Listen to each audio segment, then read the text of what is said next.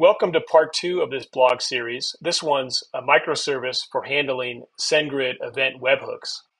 Now that we're able to successfully send outbound emails, let's make sure that we know how our customers are engaging with these emails, and that's where event webhooks come in. Let's go over the architectural diagram. Now, in the upper left, we've sent emails out successfully, and they go to inbox providers who in turn send them to the recipients, the email end users. Now, both the inbox providers and the end users are generating email events. Think delivery events like opened, processed, queued, blocked, and engagement events like open, clicks, or spam reports. These important events are sent back to SendGrid, and then SendGrid in turn will deliver them via your event webhook to an endpoint of your choice or multiple endpoints.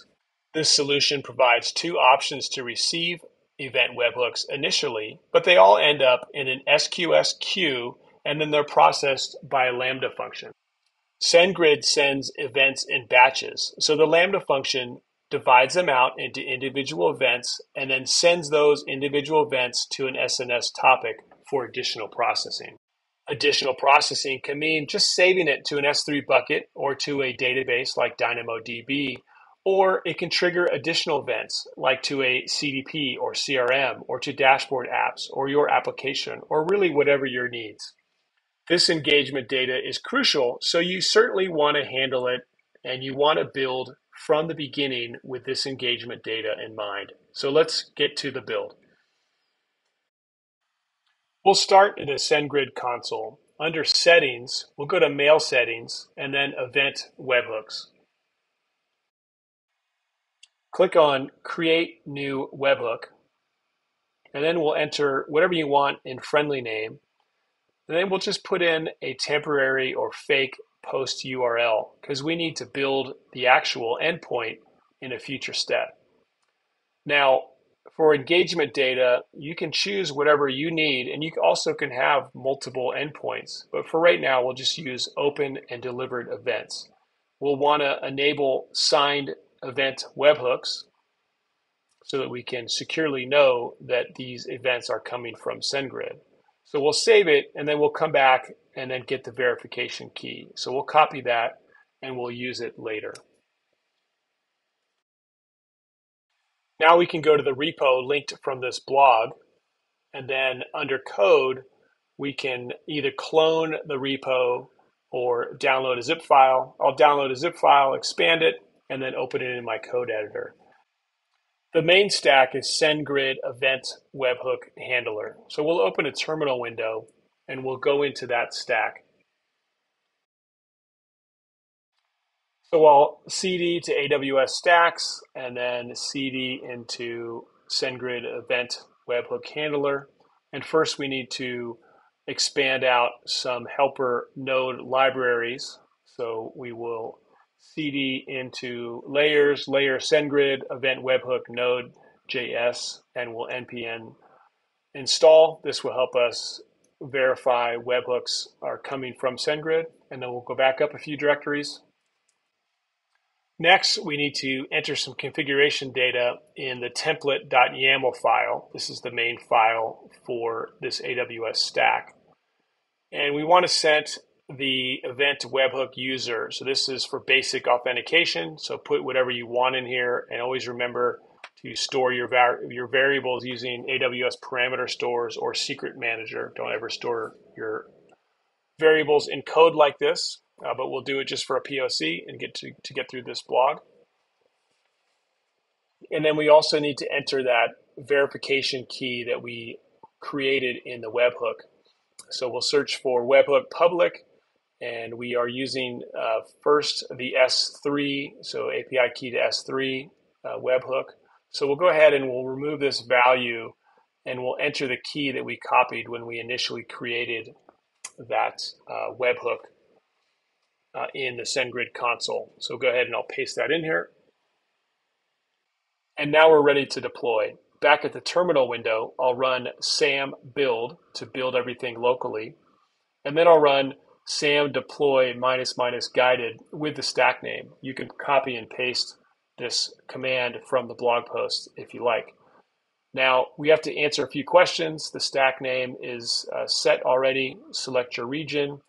And then you do need to put in a unique name for these two parameters. So I just put in a random string, and then I added something that will make me sure that I know what it is. So this is raw events bucket. We need to do the same thing for queue name. So S3 buckets need to be unique, which is why you have to go through this step. So we'll name these two, and then we'll answer a few more questions, and then deployment can begin. These are all default. We do get asked about this particular endpoint. SendGrid event to S3 function has no authentication. We want to say that that's yes. You'll have to look into this deeper for your own requirements, but there is basic authentication in place. So from there, the deployment will begin. I'll speed this up, but it only takes a few minutes to fully deploy to your AWS account.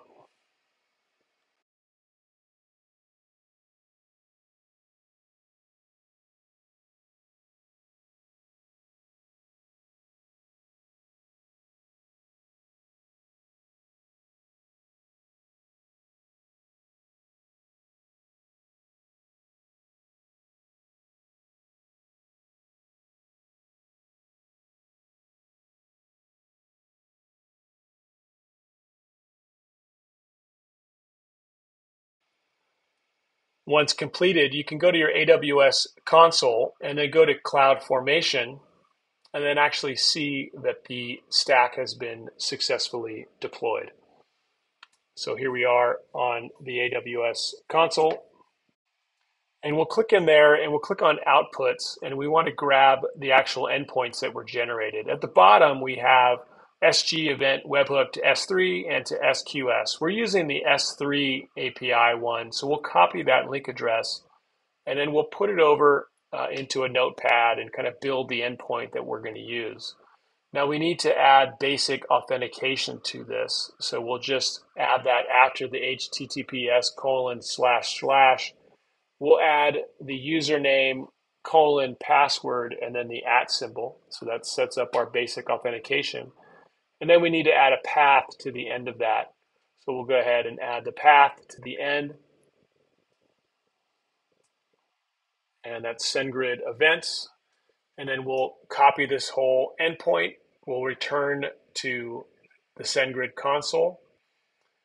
We will select edit for this event webhook, and then we'll replace that temporary post URL. There it has the basic authentication and the endpoint, and those are the events we're going to use, and we'll save that. And now we're ready to start receiving events. So it's great that we can receive events, but we want to do something with them. So let's return to the terminal window, and we'll deploy the downstream kind of processor stacks. So we'll go up a directory, we'll cd into save event webhooks to S3, which, as you would guess, saves these events to S3. We'll run sam build, and then we'll run the sam deploy -- guided with the stack name, and all the defaults are fine. So we'll just click through those, and that will spin up pretty quickly. I'll speed it up a little bit.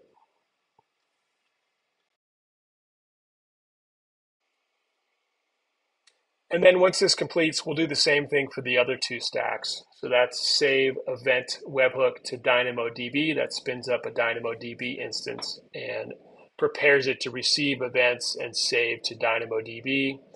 And then there's a third one that's generic SendGrid events handler, which all it is a Lambda function and just sends the event to console.log so you can see what's going on and build whatever webhook or action trigger that you need.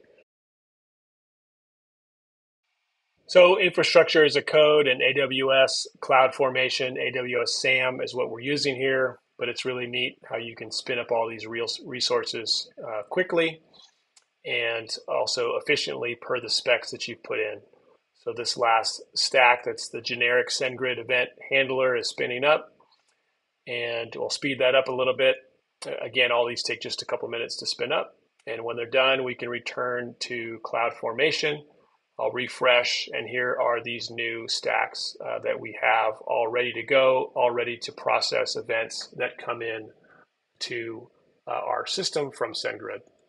So if you did part one of this series, you can use the SNS to actually send an email to generate all these events or kind of kick things off. So I'll click on this outbound microservice topic. I'll publish an event similar to what we did in the other blog. If you send an email via SendGrid a different way, that's fine too. Want to point out that we have categories and custom arguments. That's best practices.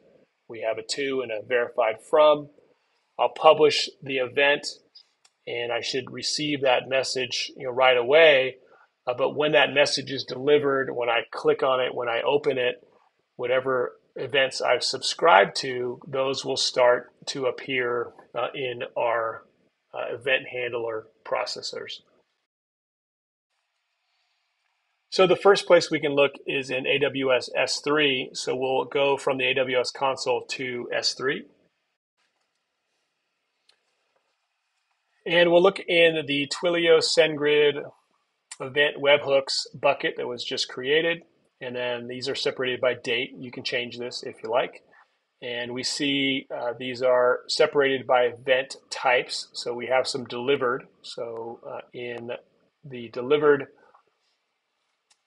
folder of that bucket, we can go ahead and click on that. Here's the JSON file of that object, and we can take a look. We have the API key, a timestamp, we have the categories that were passed in, we have the email address, there's the actual event, the request ID that's locally created, then of course the SendGrid message ID, the Twilio foo was a custom argument that we passed in. So really everything that you need to be able to send to your analytics and whatever systems you want to process these events in. I'll switch over to DynamoDB.